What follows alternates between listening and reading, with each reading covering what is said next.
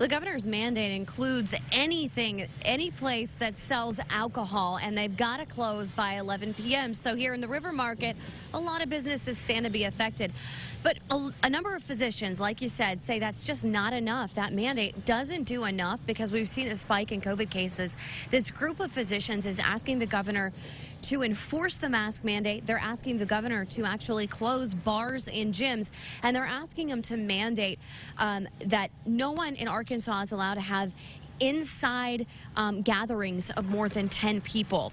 One of the doctors taking part in this letter, Dr. Brian Burton, says they're seeing ICUs full of COVID-19 patients and that something more needs to be done about the COVID-19 situation in Arkansas.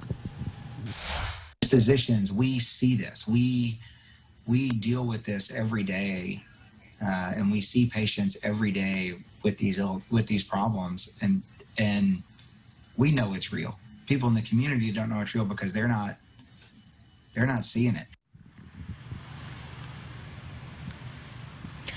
Restaurants already have a limited capacity, and gyms are required to maintain 12 feet apart while working out. Now, the governor wrote a written response back to this group of physicians, basically saying and outlining these are the steps that we've taken in Arkansas so far since we've seen this spike. And I'm going to read a little bit how he closed his letter. He wrote, "Please be assured I share your commitment to slowing the spread of COVID-19 in Arkansas.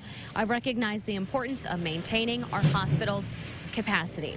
Live in the River Market, I'm Mandy Knoll. Back to you. All right. Thanks, Mandy.